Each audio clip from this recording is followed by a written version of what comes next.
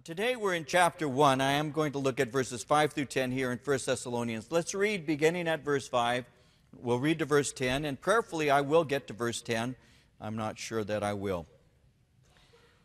For our gospel did not come to you in word only, but also in power and in the Holy Spirit, and in much assurance, as you know what kind of men we were among you for your sake. And you became followers of us and of the Lord, having received the word in much affliction with joy of the Holy Spirit, so that you became examples to all in Macedonia and Achaia who believe. For from you the word of the Lord has sounded forth, not only in Macedonia and Achaia, but also in every place. Your faith toward God has gone out, so that we do not need to say anything. For they themselves declare concerning us what manner of entry we had to you, and how you turned to God from idols to serve the living and true God, and to wait for his Son from heaven, whom he raised from the dead, even Jesus, who delivers us from the wrath to come. Now, as we begin, let me lay a foundation.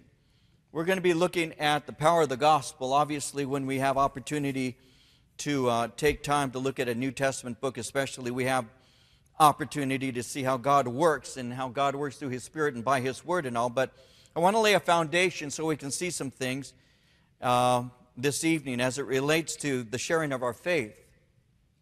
I want you to notice, even as we begin, how Paul refers to the gospel in verse 5 as our gospel. Notice that with me. He begins in verse 5 by saying, for our gospel did not come to you in word only. Our gospel. Now, the word gospel is used some 55 times in the New Testament. And in the New Testament, it is a word that is used especially of what we call the glad tidings of the coming kingdom of God. It speaks concerning the salvation that is obtained through Jesus Christ, and it also speaks concerning those things that pertain to salvation. This word gospel message, the message of joy, the great news. God has done something for us through Jesus Christ. A message that speaks of how to be saved and what happens once you are saved. It's all found within what is called the gospel. But when Paul is speaking here, notice again in verse 5, notice how he says, our gospel. One would have to ask the question, what do you mean? What do you mean when you refer to the gospel as our gospel? You see, there are those who would say that the Apostle Paul was actually the one who originated this message. They would say that Paul is actually claiming to be the originator of this message called the gospel. But that's not what Paul is speaking about at all. He's not saying that the gospel originated with him, because Paul is the one who communicated to us that this gospel message originates with God himself. It isn't a message that was created and invented by Paul or any other man.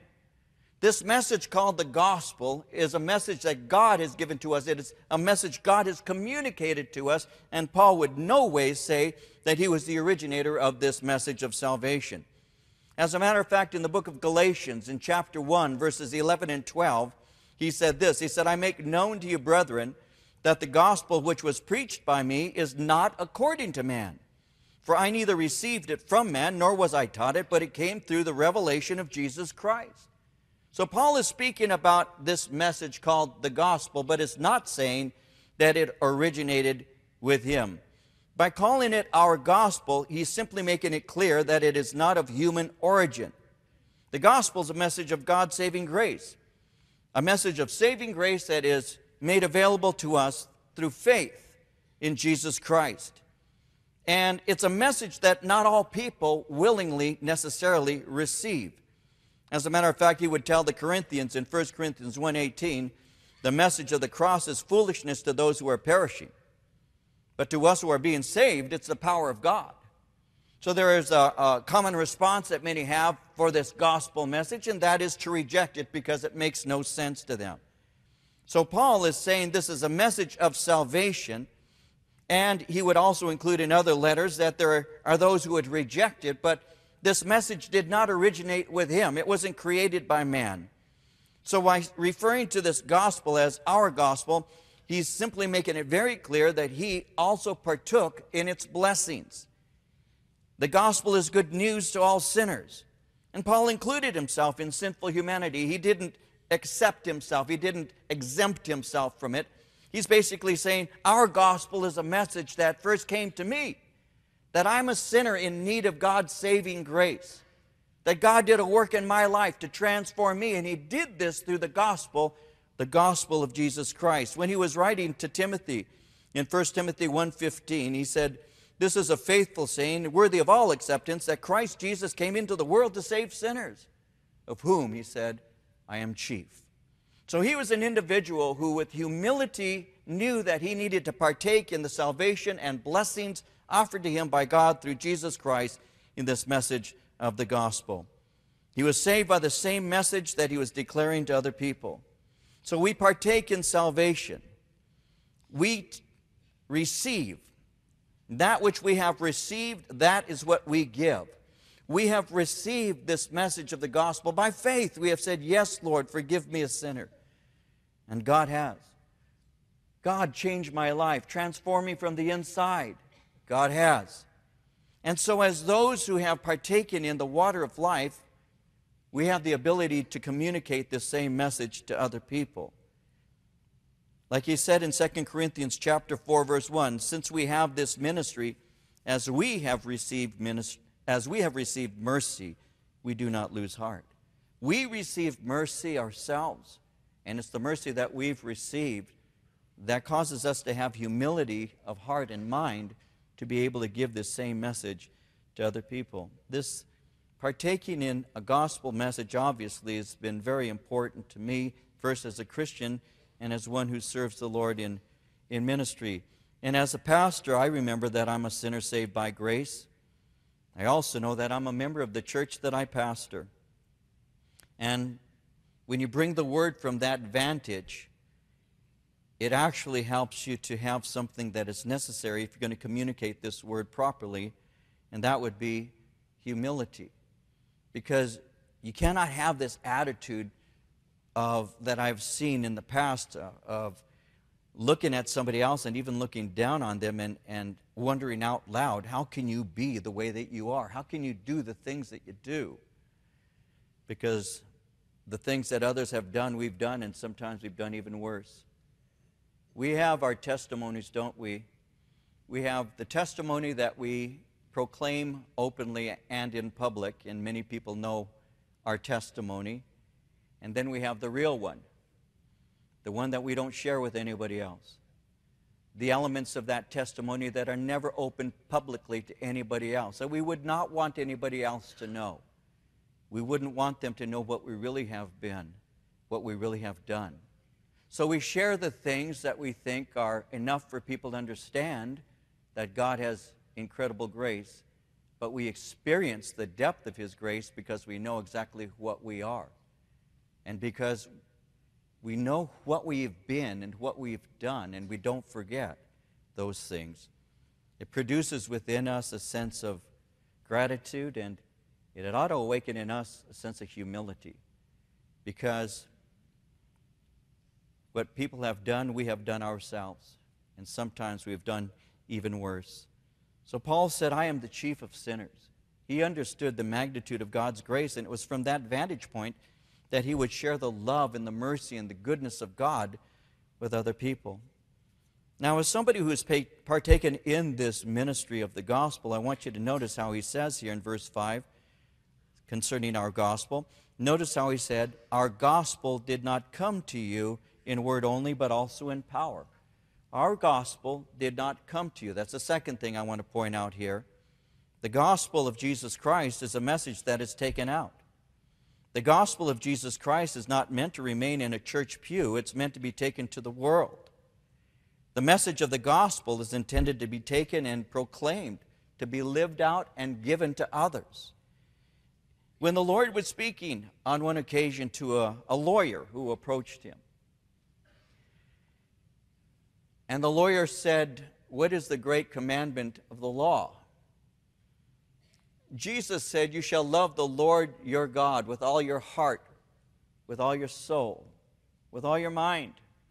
He said, this is the first and the greatest commandment, but there's a second like unto it. And you shall love your neighbor as yourself.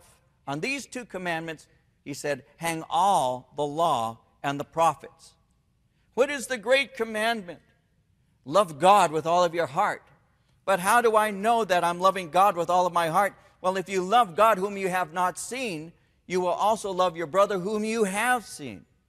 So your faith is going to be demonstrated not just by you giving and by you praying and by you fasting and by you doing all the liturgically correct things, the religiously right things, but your true faith is going to be demonstrated by the love you have for other people, by the concern you have for other people's well-being, by that sense of devotion to ministering to them and helping them, especially as they have times of need. And so a love is what motivates us to care for other people. Now, if I really love a person, then I'm going to be honest with them, and I'm going to share with them, and I'm going to be open about what would be best for them in their life. And what would be best for them in their life would be a faith in Jesus Christ. We live in a society that's very open about the things that we love, aren't we? I was driving here just the other day, and as I was driving to church, I saw a young man driving past me with his pickup truck and his Lakers flag. As it was just, you know, in the breeze. He's going to have to take that flag down pretty soon. Can use it to wash his windows. But he's pretty open about it. This guy loves the Lakers, and that's okay with me. You can love the Dodgers. You can even love the Angels.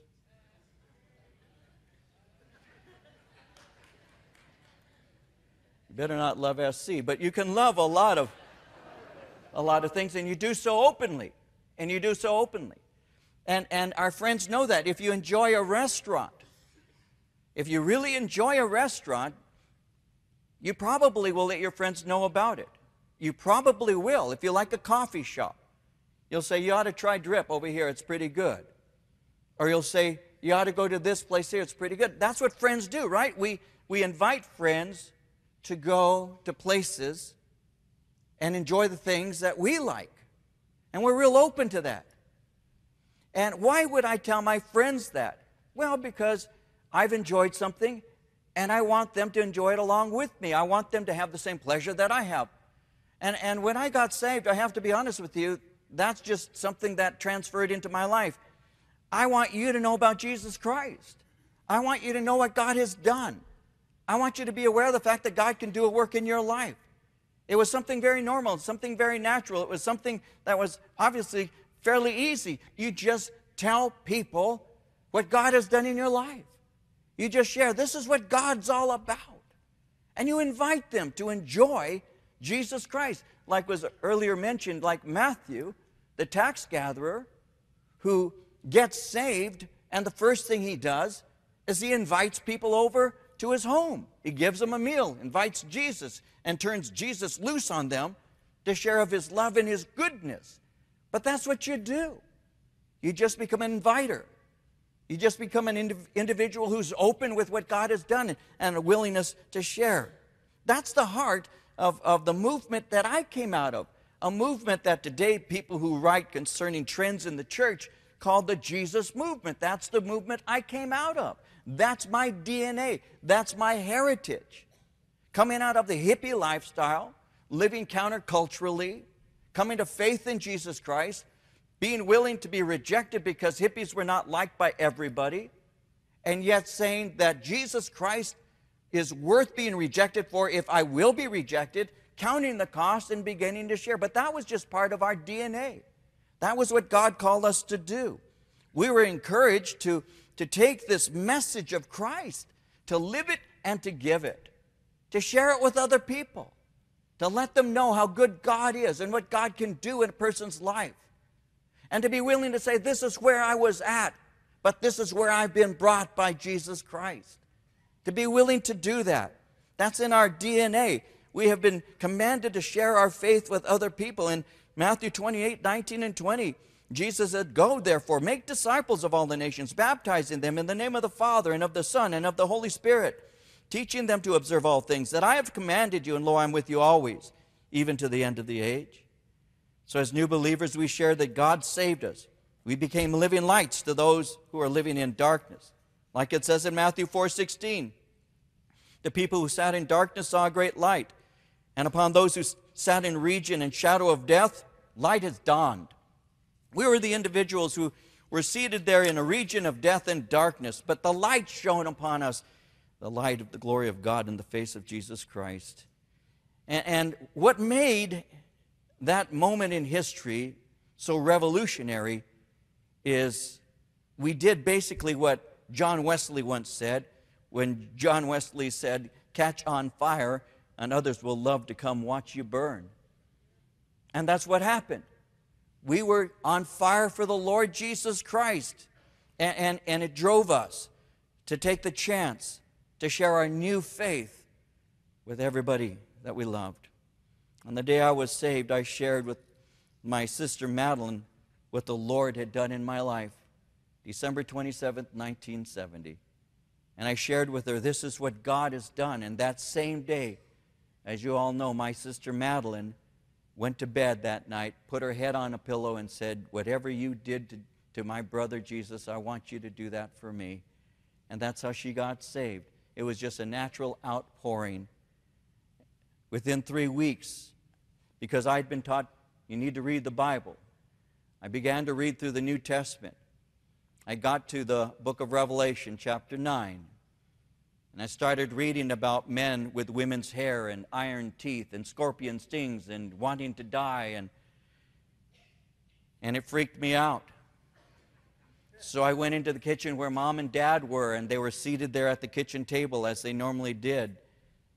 They would sit and they would visit, and I walked in and I held the Bible. I said, Mom, Dad, this is the Word of God. Listen to what God has to say. And I read Revelation 9. And then I gave my first real Bible study. I said, I don't know what this means. But I do know this. It's not speaking to me, it's speaking to you. And I said to my dad, I said, Dad, you're a good man. You are the best man I will ever know. But you will be the best man in hell if you don't give your heart to Jesus Christ. Daddy, I love you. And I don't want to go to heaven without you. Bow your head and pray.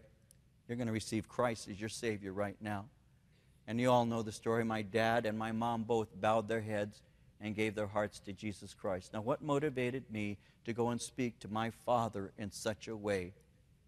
I was raised in a way that you respect your father. You never speak strongly to him. You most certainly don't address sins that he may have. What is it that drove me to do that? The love of Jesus Christ constrains you. The desire to see them saved motivates you. And you share from the abundance of your heart the love of Christ with them. That's how they got saved. My brother Frank, I have an ugly brother named Frankie. My brother Frank got saved 3.5 years later, in August of 1974. And because he didn't have a church Bible study that he could go to, I began to drive out to Ontario from Norwalk. And I would come and I would teach my brother Frankie the Gospel of Matthew. And as I began to share with him, beginning in September of 1974, he began to invite friends. And one of the friends that he invited to this home Bible study was a young woman named Marie Lopez. And when Marie showed up, some idiot called her on the phone. Some guy. He's not alive anymore. I made sure to that. But he called. And I heard her giggling on the phone. And I didn't know this girl from Adam or Eve. She came and sat down, started whispering to her friend, her roommate. She's all excited. And from out of nowhere, a thought entered my mind, and that was, I'm going to make her giggle about me someday. I didn't even know this girl. It turns out after the Bible study, she wasn't saved. I sat down. She comes to talk to me. She was going to college. She asked me a question. She says, what's your sign? That was the big icebreaker back then, you guys, for you young people. That was the icebreaker. And I said, the fish. And she goes, oh, you're a Pisces. I said, no, the ichthus. I said, I don't go for that astrology nonsense. I'm a believer in Jesus Christ. 2 weeks later, Marie gave her heart to Jesus Christ through the ministry of my sister Madeline, who was my first convert to faith in Christ. And Marie, as everybody knows, needed to be discipled, so I dated her and married her very quickly. Didn't want that one to get away. She became my girlfriend, and then she became my wife. In 1998, my youngest sister, Rebecca,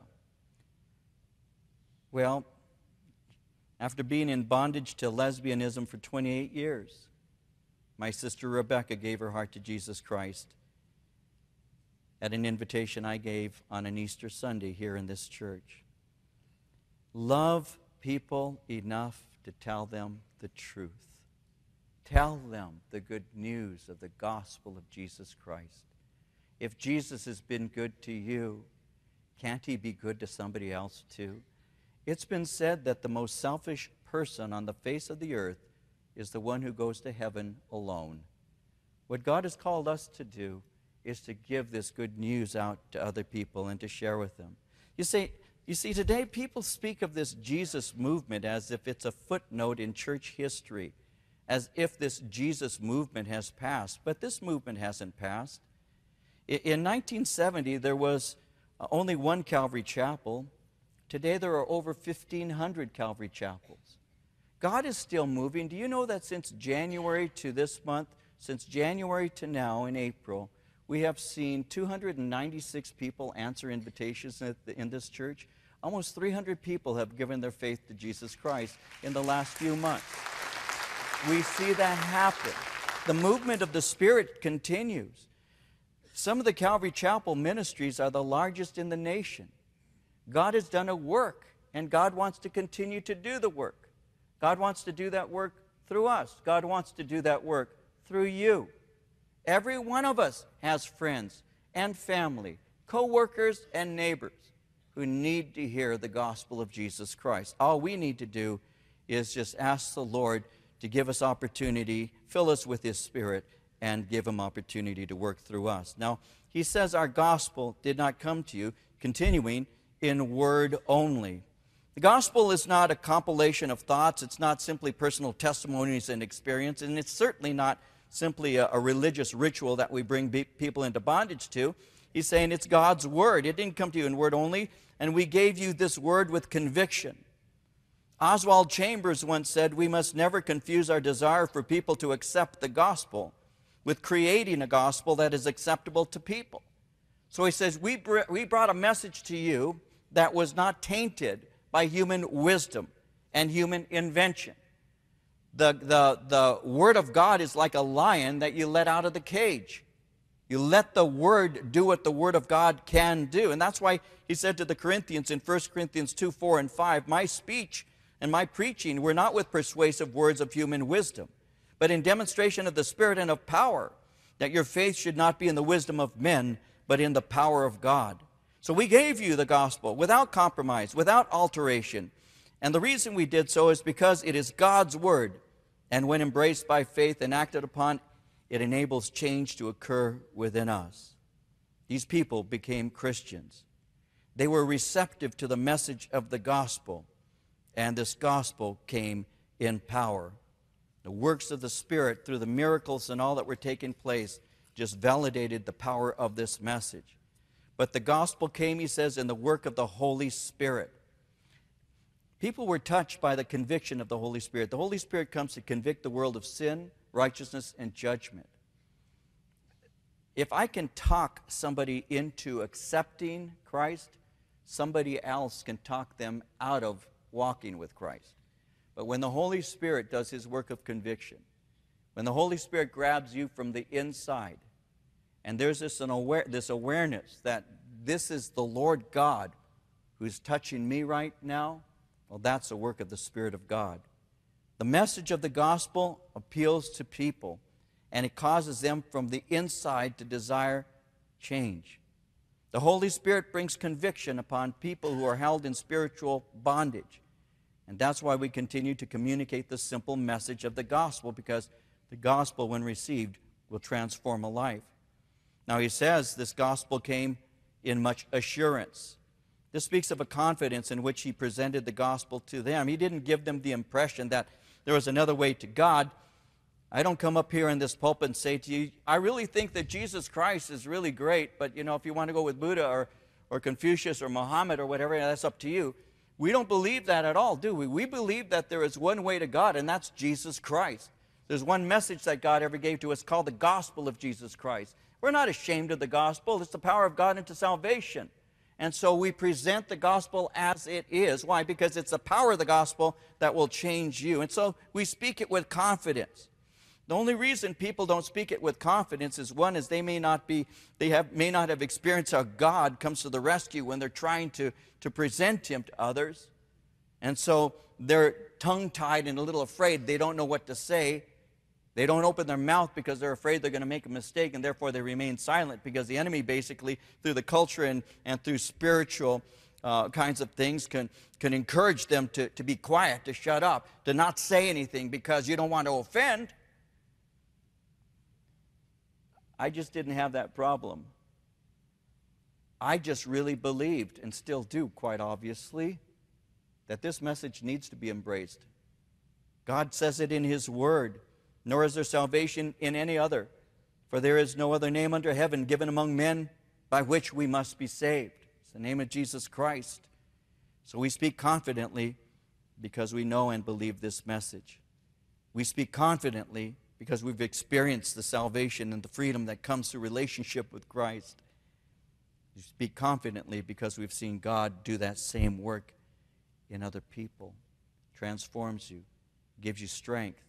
He's with you even in your darkest hour. Paul, for example, and Silas are preaching a message. Demon-possessed soothsayer begins to follow them in the city of Philippi and begins to basically be Satan's publicity agent. These men bring the way of salvation. Listen to them. Paul, greatly annoyed, turns and says to the demon within this woman, come out of her. Well, she had brought great profit to those who had utilized her quote-unquote services, and they got upset. They said that Paul was creating a disturbance in the city, and Paul and Silas end up being put in a jail cell. First they're beaten, then they're put in the stocks. The Bible tells us at midnight they were singing praises to God. And as this is taking place, a Philippian jailer is there. Scripture tells us that he began a conversation with Paul, and he asked the question, sirs, how can I be saved? You have something that I don't have. In the midst of your trial, in the midst of your pain, in the midst of your suffering, you have something that causes you to sing in a jail cell. And that Philippian jailer knew that he was in a greater cell than Paul and Silas, because though their freedom had been taken away from them, their liberty in Christ hadn't been. And though they were unable to move at that moment to be where they wanted to, they were in the exact right place. And therefore they had joy and were capable of sharing from that position of what God can do in somebody's life. And this jailer who had the freedom to leave and to come as he willed saw a difference between them and himself. And that's why he says to them, what must I do to be saved? And the answer coming from Paul, very basic and very simple. Give as much money as you can. No. Pray as long as you can. No. Crawl on broken glass. No. Believe in the Lord Jesus Christ, and you shall be saved in your household. And that man gave his heart to Christ. They brought the message to the family. They received the Lord Jesus Christ. See, God has a way of working by His message in our lives to not just save us, but to be conduits of His grace to other people. That's how God works, you see. Now, in verse 6, he says, you became followers of us and of the Lord, having received the word in much affliction with joy of the Holy Spirit, so that you became examples to all in Macedonia and Achaia who believe. For from you the word of the Lord has sounded forth, not only in Macedonia and Achaia, but also in every place. Your faith toward God has gone out, so that we do not need to say anything. For they themselves declare concerning us what manner of entry we had to you, and how you turned to God from idols to serve the living and true God, and to wait for His Son from heaven, whom he raised from the dead, even Jesus, who delivers us from the wrath to come. And so you became followers of us and of the Lord. They recognized Paul's message. They recognized his manner of life, and it was worth imitating. Even like he had said to the Corinthians in 1 Corinthians 11:1, imitate me just as I also imitate Christ. And yet following Jesus exacts a great price. They were persecuted. They had turned their back from idols, were believers in the living God. But even though they went through these things, they became examples to others, and they saw the truth and veracity of the message. We had a man come and share with us one time here in this fellowship. It's been many years now. Most, if not almost all of you were not here. Some of you were when this took place. His name is Moses Paulos. He's from India. And he came and he shared with us and all. And I had met him when I was on a ministry trip in India many years ago now. Moses Paulos. He really convicted the women. I'll never forget that because of a story he gave. He shared how that his wife, her birthday was approaching, and Moses had approached his wife and said to her, honey, what would you like for your birthday? And her answer was a bullhorn, so that she could stand on street corners there in the city that they lived in India and preach the gospel. Well, when he said, what would you like for your birthday, our American women were sitting here thinking, oh, some shoes, or whatever, purses. And so when they heard a bullhorn, you could almost hear a pin drop. The conviction was so heavy. And all the husbands were going, yeah, thank you, Moses. But you delivered me. But he was very impressive with his love for Jesus Christ. I heard a story, though, that occurred, true story, with Moses and his son. I had met his son when his son was a little boy. And his son had grown older at this time and began to accompany his father on missions trips. They had received an invitation to come to a particular village that was known for its occultism. And so he saw that as a sign from the Lord, thought it a good thing, and he and his son went to this village. But it was a trap. It had been a setup for him. So when he arrived in the village, he was set upon by some of these very fanatic Hindus who were very upset at him preaching the gospel. They took rods and beat him severely. And they beat his son almost to death. They tied both Moses and his son to a tree and beat him in this tree. Then they sent for a village skinner to come and skin him alive. But providentially, that man who did that kind of deed was not there.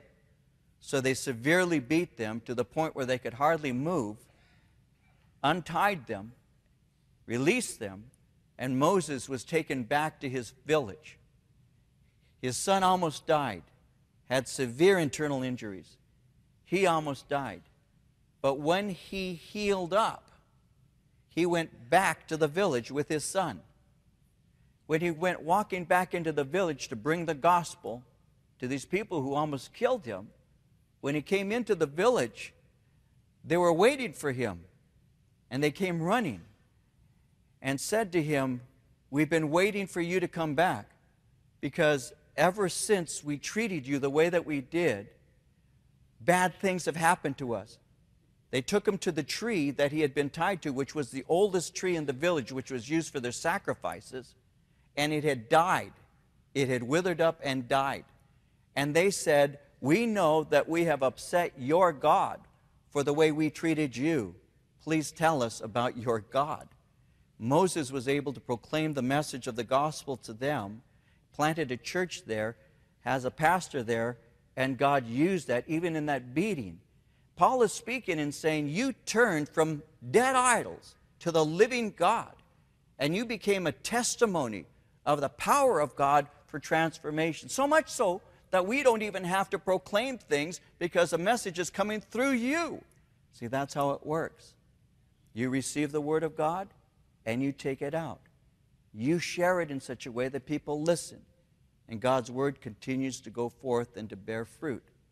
And the fruit here in their case was that they followed the Lord Jesus Christ, became examples of believers, and the Word of God began to sound out from them. They turned from idolatry, which would be obvious of a transformation. They turned from sin and turned to the Lord. Their lives changed. They served the living God in opposition to dead idols. So no longer did they just talk about God, but they actually served the living God and became his servants. And finally, they waited for the return of the Lord Jesus Christ with a sustained anticipation. Jesus is coming back. Jesus delivers us from the wrath to come. They waited patiently in him because they have their hope in him. They aren't going to enter into tribulation. They don't enter into the eternal damnation. They have life with Christ. He delivers us from the wrath to come. That's the anticipation that serves as motivation for us to take this message to other people. Do you have somebody in your life, somebody that you know, that you love, who doesn't know Jesus Christ, who doesn't have a relationship with God? Pray for them. Put them on that little list and pray for them. Pray for them. Pray for them. Like my friend Bill, who walked away from the Lord in 1971, remained away from God for 38 years. Shows up in church when I'm doing a baptism. I hadn't seen him for some time.